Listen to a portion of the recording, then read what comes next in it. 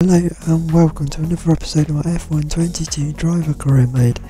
Here today for part 41 for the Mexican Grand Prix, but before we get into that, the FIA have done a regulation change, so then that has caught all the teams out, including me. We had very poor qualifying, we're starting all the way down in P9 and here is the rest of the grid. Take a look at our starting grid for today's race. Lando Norris put in a fantastic lap yesterday and he will start from pole position. And it's Lewis Hamilton alongside. Moving on to the rest of the grid, we have Leclerc, Fernando Alonso, Pierre Gasly and Tsunoda, Verstappen, Perez, Brown and Esteban Ocon, Sainz, Oscar Piastri, Mick Schumacher and Russell, Stroll, Albon, Guan Yu Zhou and Nicholas Latifi. Schwartzman, they've taken a grid penalty. And Kevin Magnussen fills the last spot on the grid. That's it then, it's time to go racing as we head down trackside for today's race. So it's going to be a one-stop race. We had a very poor qualifying. We actually mistimed our final run, so we didn't actually manage to get to the line in time. But we've got live commentary for the race. It's going to be a dull one-stop. Here we go. Lights there.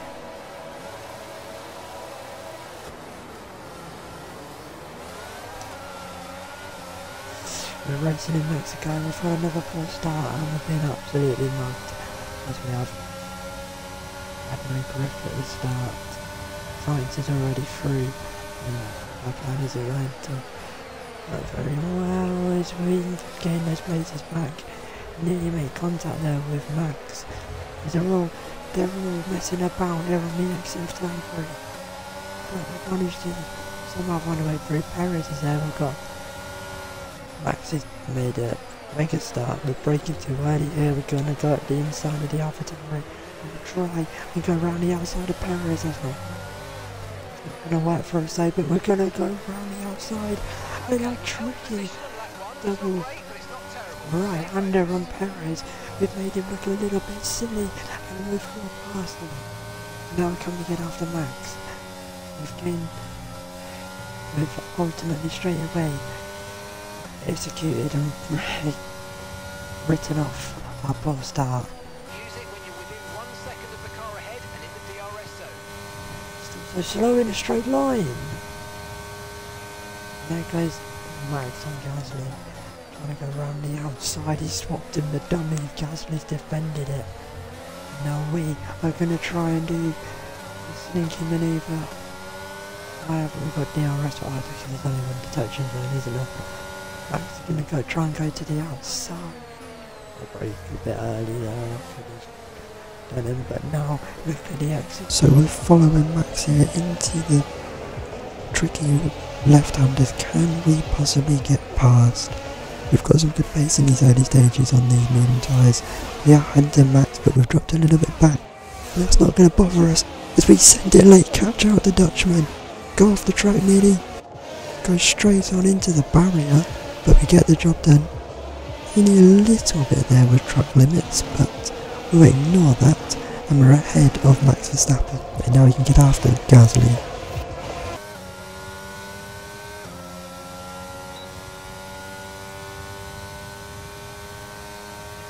Closing in on Gasly, we're closing, but we're not closing enough. Oh, that was a bit of a corner cut. Try and get it back. We've got a great exit and the DRS. Left to right, left to right, left to right. Gasly doesn't know where to defend. He's going to defend the inside, but we're going to go tight. And we've got the job done on Gasly.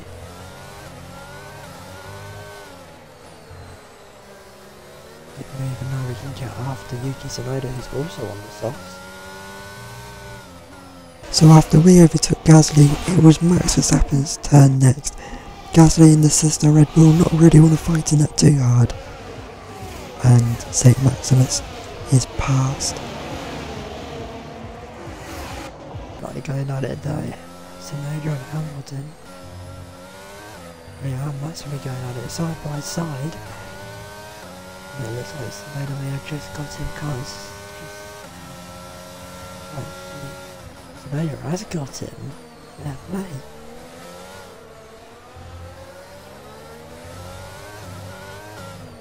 And that's brought us right into play. We're right at P4 potentially now.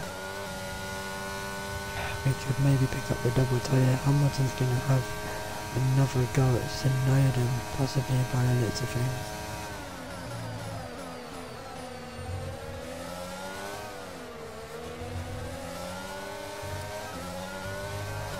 Tried to set him up. Not quite, not the exit, I don't think. We're going to have to go for a dive bomb if we don't want the move. That's exactly what we're going to do, down the inside of Lewis Hamilton. And we're up into P5. Jump then.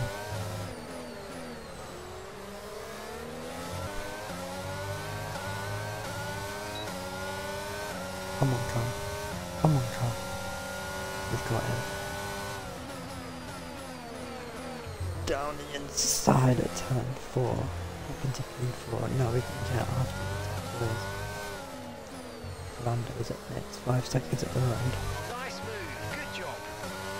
So he managed to rotate Tsunoda and get away, and now Tsunoda on those soft tyres is coming into box on lap 13.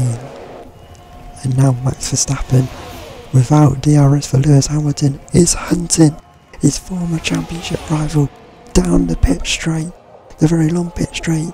He's going to go to the outside. Lewis has to go defensive, so he's offline. And Max does the cut back, and now the side by side through the S section. Who can get the exit? It looks like Lewis just has. And now they're drag racing down the back straight. These two battling just like it was in 2021. Lewis has the inside line. That goes to the inside line for Max. Max gets the exit, and Max is past Lewis Hamilton there. And what a battle that was. On to lap 17 now, and Lewis Hamilton is pitting to make his one and only stop of the day onto the hard compound tyres. But where does he come out relative to Yuki Tsunoda, who boxed a couple of laps ago? Out of the pits he comes. Where is the Alpine? There's the Alpine. Tsunoda has stayed ahead. The overcut strategy hasn't worked, as this is Tsunoda braking late down the inside into Nicholas Latifi into turn 1. Now Lewis Hamilton, who's only just beat out Sergio Perez there, is now after the Canadian. He needs to get the job done quickly here if he wants to get after Yuki Tsunoda. He's going to try and go to the outside, just like how Max overtook him, but he's too far back and had to back out of that one. Now Lando Norris in the lead of the Grand Prix because of Leclerc and Alonso up front boxing. He's going to box on to the mediums to get him to the end. Interesting. Surely they can't go that far, but McLaren thinks so. But there is Alonso. Has he beat them out? Because Leclerc is right on the back of Fernando. They're going to be 3 wide going into the first corner. Lando may have got the job done in the stops, but he's being mugged into turn 1. He's still fighting Fernando. Can he stay ahead of Alonso? No! A great job by McLaren has been undone before he gets to the first corner. He's been absolutely mugged there by the Ferrari and by the Alpine.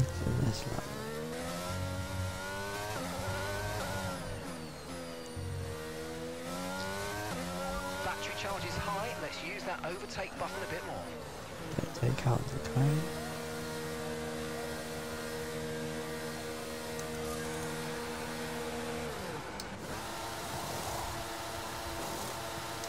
That was a fantastic stop, faster than we were expecting. So we've managed to go really far on these tyres, but where do we come out now? To these 3. And the answer is not that far off. You can just see us in the background.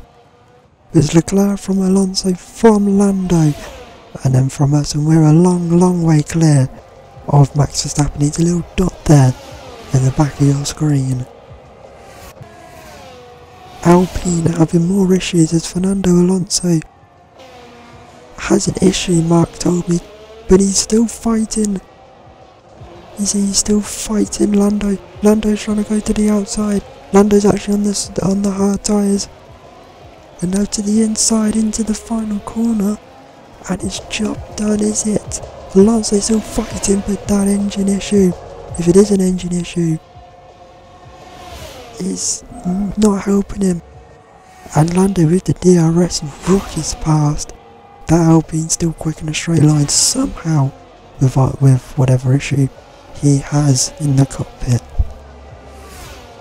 But Lando, you don't have DRS here to get away. It looks like we might have an issue. Hang in there, we're attempting to manage it. No, we don't have an issue. We don't have an issue. Don't run for a podium here, and I really need this result. Don't you dare. Don't you dare. You know you don't want to.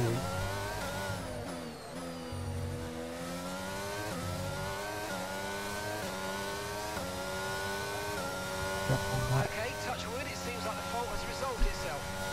Oh, thank God for that. My heart went through the floor then.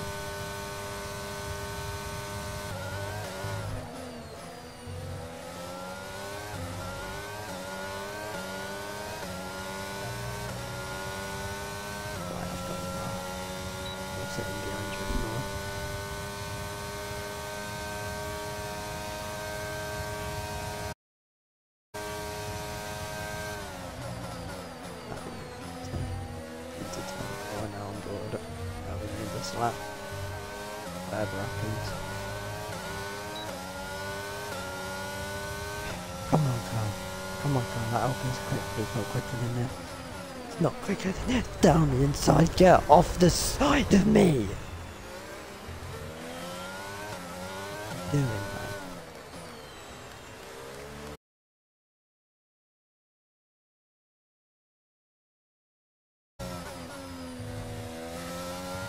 So this is a replay of Alonso's point of view for the move, and he just keeps turning into the side of me. When there's all that lovely grass of a runoff, he's forgetting how to turn right. It's this man, isn't it? He's been so good. Charles Leclerc wins the Mexican Grand Prix. Lando's gonna finish second, and we are going to get our first podium and some valuable points on the board. We aimed for a podium and we get a podium. Nice work, mate. You did really well today. I think the boss is going to be happy with that one.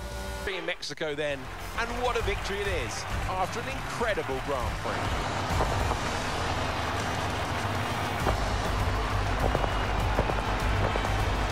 Anthony, tell me, what was it that helped them achieve this success? Well, this was a real team victory. They put together a solid strategy today that appeared well suited to the conditions out on track. The driver did everything that was expected of them in the moment to really execute the team's plan to perfection. A shining example of how F1 really is a team sport.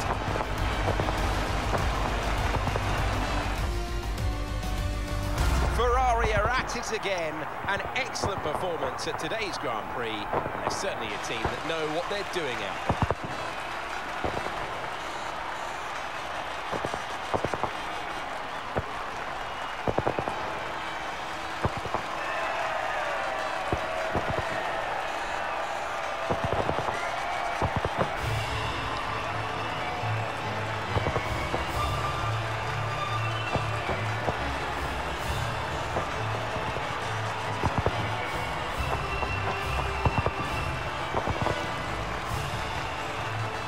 So it's a win then for Charles Leclerc. Another win, back-to-back wins with Monza. And I believe that now means he's taken over the lead of the championship. We'll get onto that in a second. We get fastest lap, 9th to 3rd. I'm very happy with that. We aimed for a podium before the race and we got the podium. We thought a bit of a shame we couldn't quite catch Lando. Ended up a little battle at the end, but we'll take that. Science say, good for us. Awful race, only picking up 2 points. Actually, with us getting a fastest lap, that puts us on 16 points. So, if no one else scored, we would be leading the championship by a point. And this is the state of play then, going into the final race of the 2024 season. 24 points cover the top 4. They're the only drivers in contention. Charles Leclerc very much on for a 3rd consecutive world title. Sainz was having a good run, but that poor result means he's 19 points behind now. And we are a point behind Sainz now on 20 points back from Leclerc. Lando 24 points back. But there's still 30 points up for grabs this season. We need a miracle to win this championship. We need Leclerc to retire from both the sprint and the actual race and beat Sainz and Lando to have a shot at the title. We need a miracle. That's not likely to happen. Going into the sprint, we basically need to win the sprint and the race in Brazil with any chance of winning the title. And what happens is very much in Leclerc's favour though. Like I said it back in Bahrain, these short seasons, one off weekend can come back to bite you, and that last time out, you know, back to bite us now. So the constructors then will go to the final race, just like the drivers as well. 59 points up for grabs there in terms of 1-2s in the sprint and the actual race. So 1 win from even me and Lando and 2 no scores, and we're back in it. I think Ferrari would have it on results though. There's still one team still yet to score points in Alfa Romeo. You can see here the regulation changes to the aero and the chassis. That's going to hurt us because I just brought a big upgrade. Yeah, and it's not very helpful for me because we haven't got many R&D points to help McLaren with this regulation change. But I hope you enjoyed the video, and I'll see you for the title decider in Brazil. Goodbye.